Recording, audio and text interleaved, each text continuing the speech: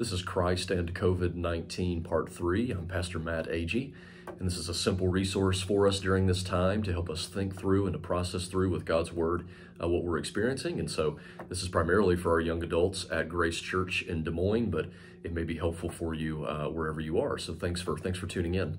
I'm going to start this video by thinking about the emotional range that we may be feeling during a time like this. There can be panic. There's certainly fear. I find that the emotions that I have are kind of like a suitcase, and they're all in there together, and sometimes they all just flow out. So if I'm experiencing fear, that's probably because I'm experiencing a certain level of anxiety. If I am angry rather, that means there's probably some other emotion that came first. We're really just a big jumbled mess, friends. If we're disciples of Jesus Christ, that means that, as Scott Sauls says, we are incomplete works in progress. And so just a little bit of help on the emotions that we may feel. I would actually say that it can be healthy to allow ourselves to feel emotions like fear and others, as long as we know what to do with them biblically as Christians. And so just a quick piece of advice, a phrase that I heard Pastor Tim Keller in New York say at one point. He says that all emotions, should be processed through prayer.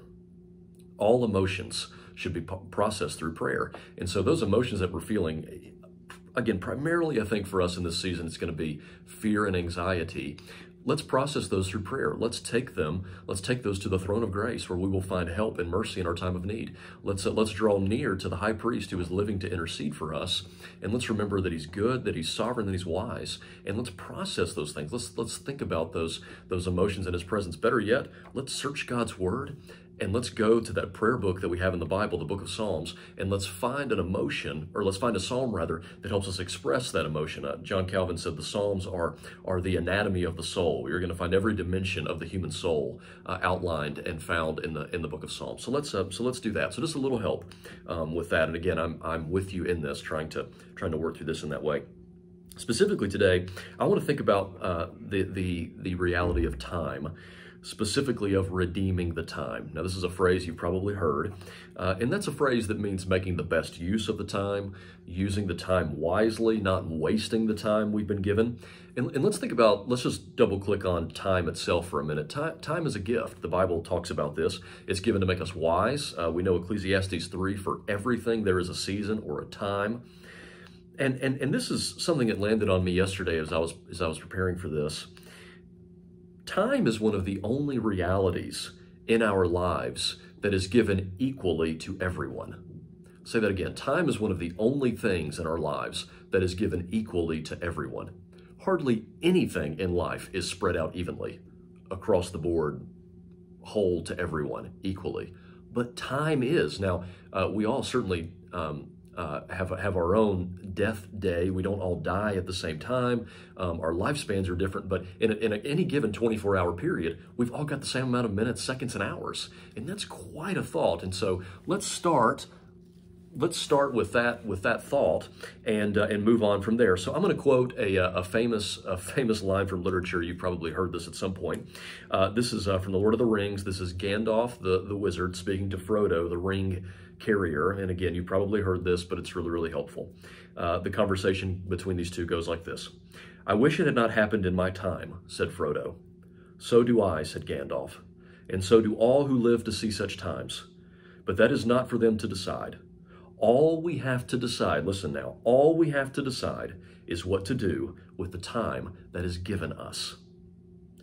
Or, look carefully then how you walk, not as unwise, but as wise, making the best use of the time, because the days are evil."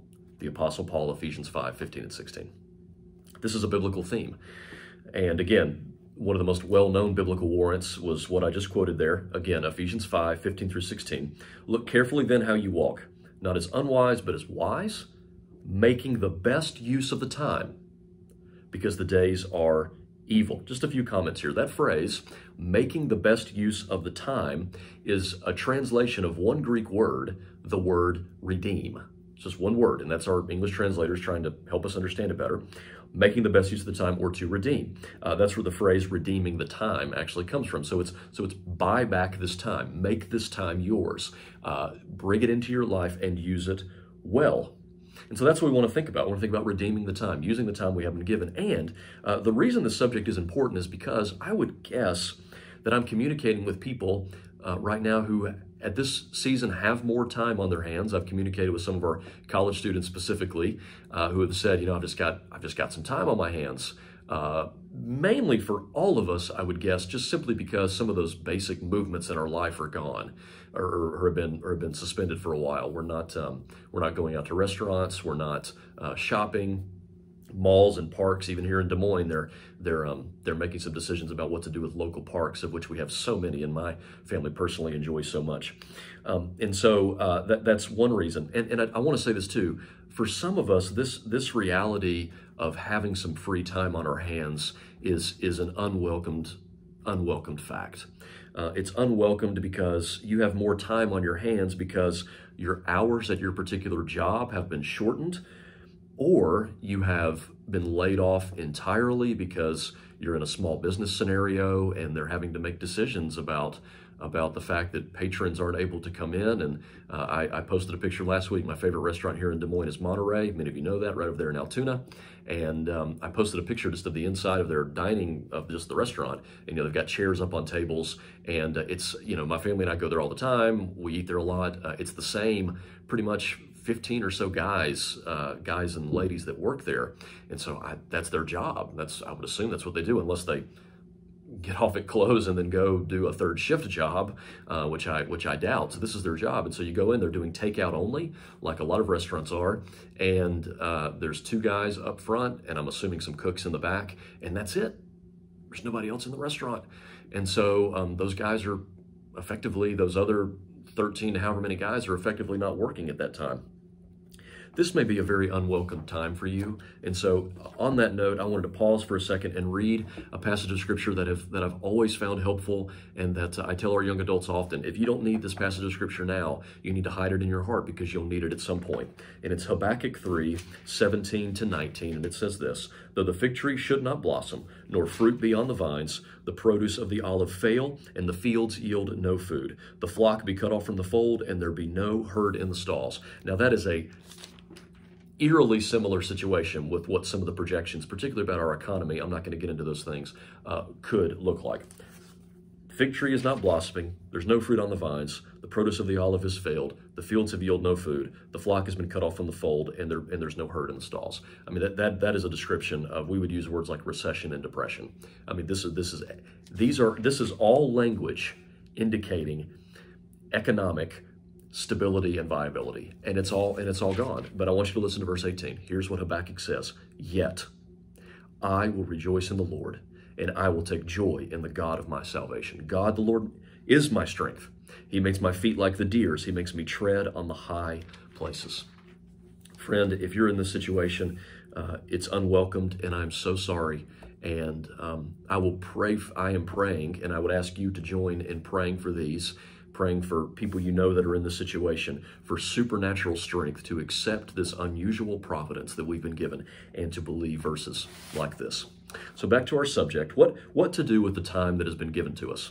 What to do with the time? Now, let's be clear. This question of time and it being important, and as disciples of Jesus wanting to steward time, has always been important. It was important before the coronavirus outbreak, and it's certainly important now. So we want to use the time well for the glory of Christ here, there, and everywhere, among our neighbors and among the nations, as we say here at Grace, across the street and around the world. I think John Piper would say something like, don't waste the corona crisis.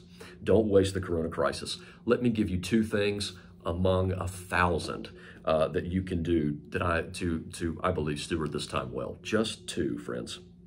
First, I would encourage you to read the Bible every day, looking for, with an eye toward, descriptions and depictions of the sovereignty of God.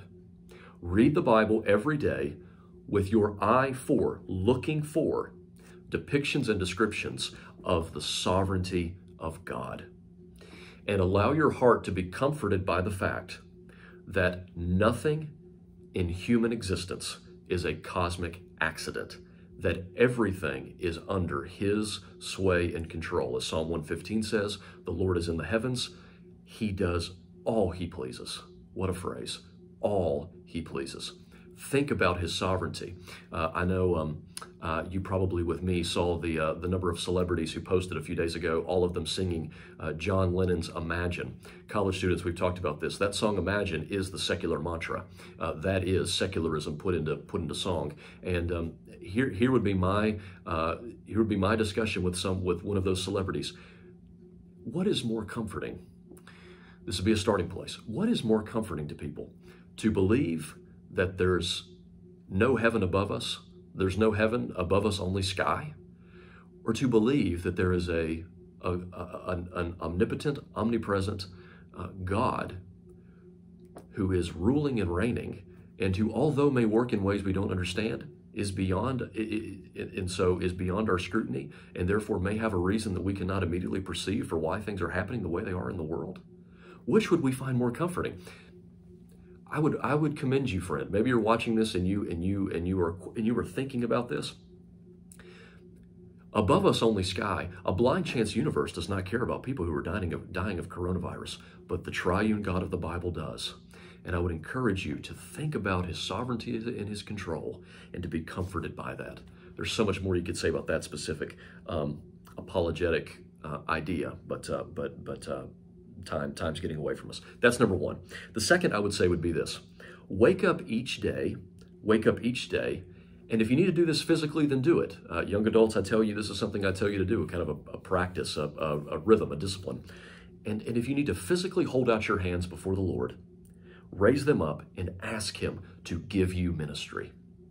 Father, give me ministry today. My family and I are thinking through how can we do good evangelism during this time. I don't want my evangelistic passion and impulse to stop because we're having to do these distancing realities. Lord, give me ministry today. May it be from your hand a clear opportunity to minister good words and good works during this time, demonstrating the gospel and declaring the gospel. Two ways, I think, friends, that we can make sure that we don't waste this corona crisis. I hope it's helpful.